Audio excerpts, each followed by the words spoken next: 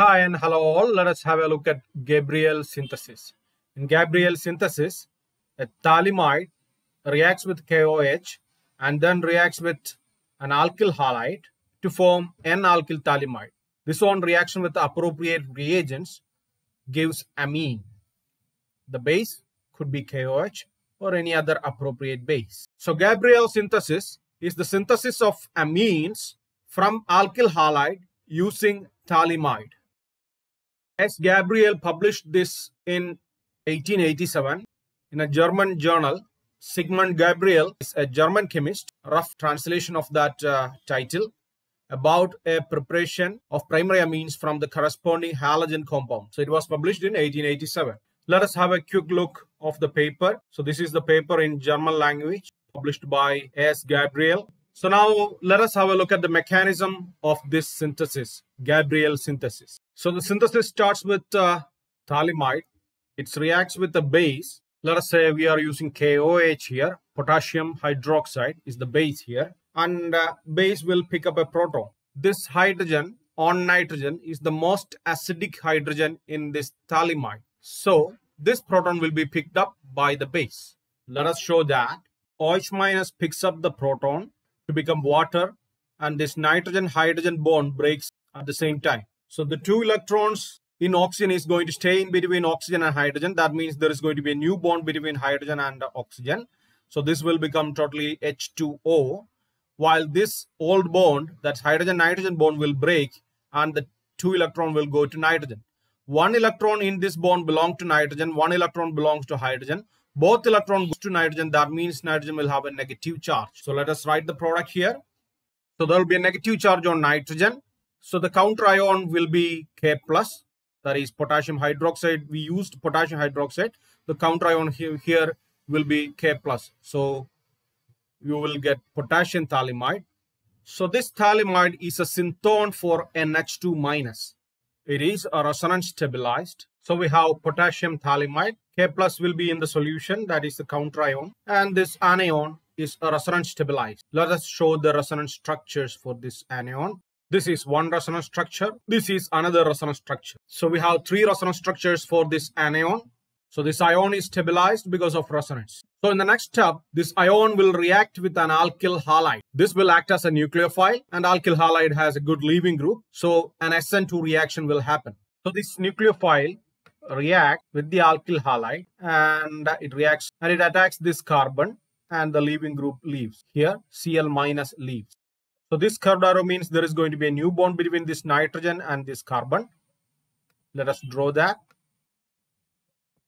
While this bond forms, this negative charge will disappear and the Cl- will leave from here. HCl is an autocorrection. It's actually Cl- leaves from that substrate. So this black bond is the new bond. This N-alkyl imide will not react with another molecule of alkyl halide because the lone pair in this nitrogen is involved in resonance with these carbonyl groups. Let us show that resonance. So this is one resonance structure. Similarly, we could have another resonance structure. So these three resonance structures are possible for this structure, and clearly this lone pair is involved in this resonance. This lone pair is responsible for this pi bond here and also here. So this lone pair is not quite available for a nucleophilic addition to an alkyl halide. So this nitrogen will react with only one alkyl halide. It will not react further. So that's the specialty of this reaction, and that's the specialty of this phthalimide. That's why this reaction is special. Let us explore that sentence a little bit further. Suppose we had amine rather than this imide or ammonia. It will have a lone pair and it could react with an alkyl halide. So this will react here and Cl- will leave. So the lone pair attacks this carbon and Cl- leaves, just like in the Gabriel synthesis. So this will result in species, and this H+ will be left out to form HCl. So altogether minus HCl.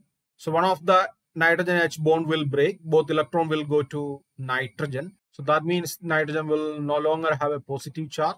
It will be an amine. But this will not stop here, because this nitrogen is having a lone pair now. This could again react with another alkyl halide, and the reaction can continue.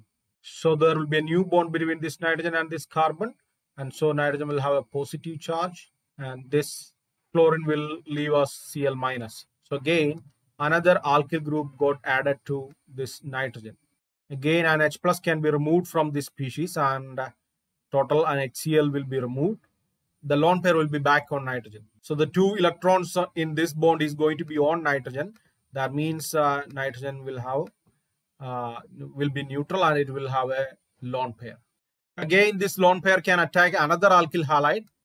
Then again, a new bond forms between this nitrogen and another carbon, and Cl minus leaves, and nitrogen will have a positive charge.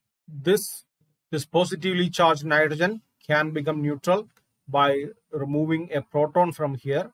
A deprotonation will yield tertiary amine. Tertiary amine has a lone pair. In theory, it could also react with another alkyl halide and form a quaternary ammonium salt. So arrow can be shown, curved arrow can be shown like this. So the lone pair on nitrogen will be responsible for another bond between this nitrogen and another carbon, and this Cl minus leaves and forming another carbon nitrogen bond here. Thus we will have a quaternary ammonium salt, and the counter ion will be Cl minus in this case. If instead of a phthalimide, ammonia is reacting, we will get a mixture of primary amine, secondary amine, tertiary amine, and quaternary ammonium salt. So all these possibilities are there, all these products will be obtained, and so the yield will be very low. If you want primary amine, you won't get primary amine, but you will get a mixture of primary, secondary, and tertiary, and quaternary ammonium salt. That's not a good reaction, yield will be very low. So that's why we have to employ a reaction where it will react only once, or it will stop at primary amine if you want the primary amine. That's what Gabriel synthesis does.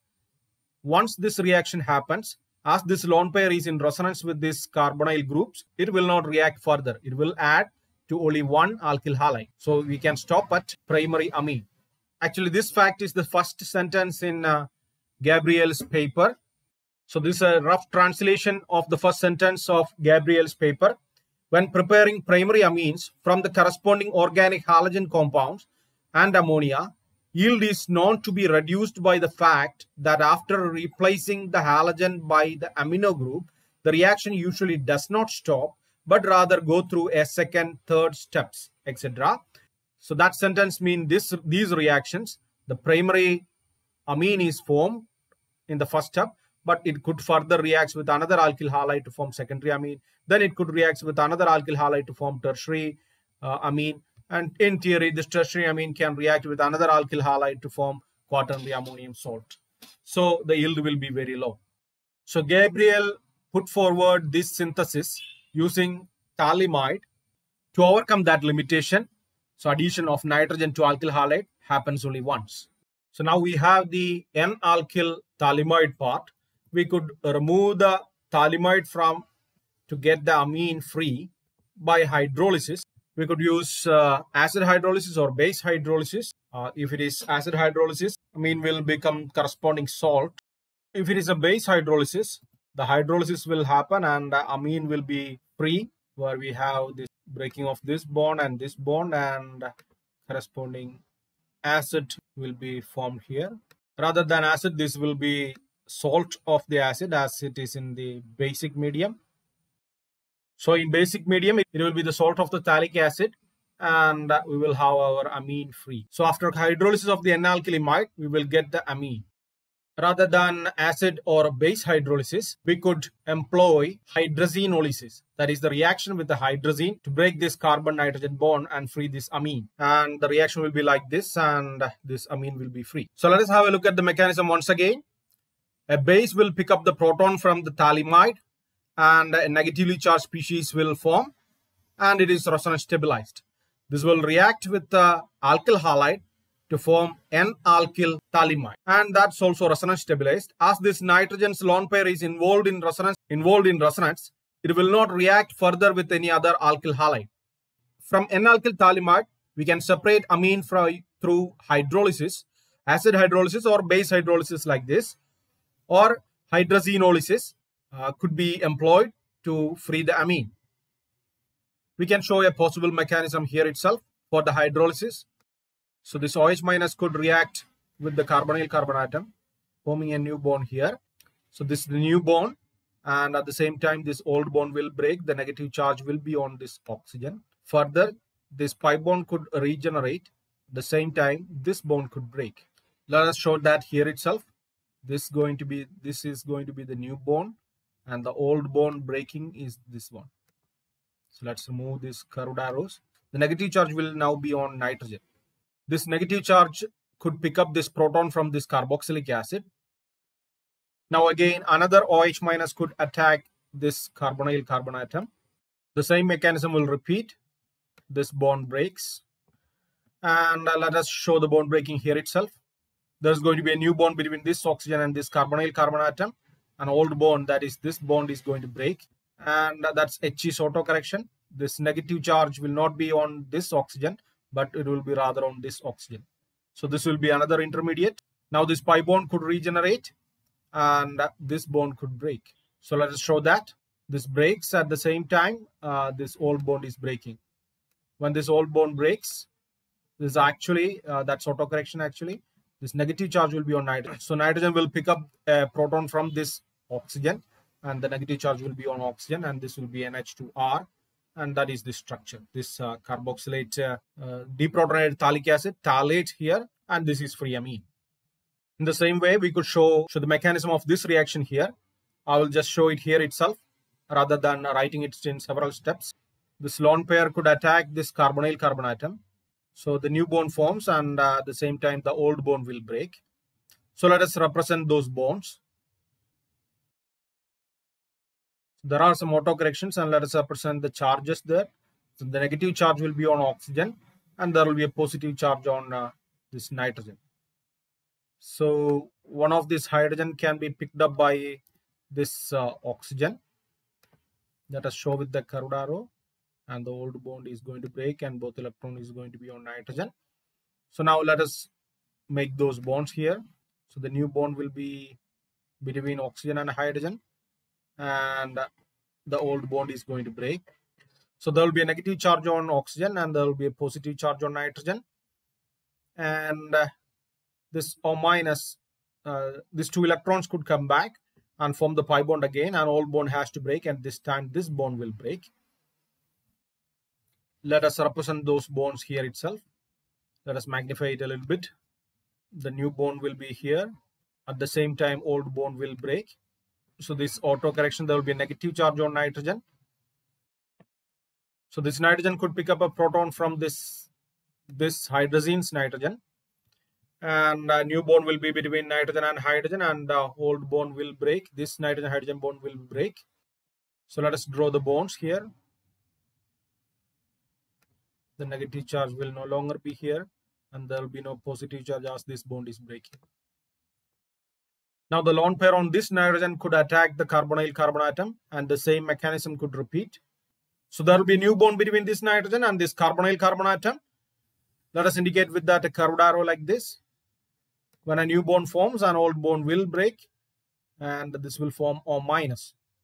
Now let us represent the bonds here. This is the new bond, and at the same time an old bond will break. So there are autocorrections. We have to remove that. This lone pair is no longer there. The positive charge will be on nitrogen, and there will be a negative charge on this oxygen. So those H is autocorrection. There was an extra H here, and there was one H from this nitrogen was not shown because of autocorrection. Now it's fine. Again, this O minus could pick up a proton from this nitrogen. Again, these two electrons could come back to form the pi bond again, and at the same time the old bond will break. This bond could break. So let us show that. This is going to break, and there is an autocorrection. There will be a negative charge on this nitrogen rather than a hydrogen. So let's put the negative charge on nitrogen. So that's the species, and proton will be picked up by this negatively charged nitrogen, and this will break. And because of that, there will be a new bond between this nitrogen and this hydrogen, and the old bond will break. That means this positive charge will not be there, and this negative charge also will not be there. We have the product. This is actually this one, and this is the amine, like this. This is the one. I was just showing the mechanism of those reactions in case if you are interested. Hope you understood what is Gabriel synthesis and what is its mechanism. Thank you.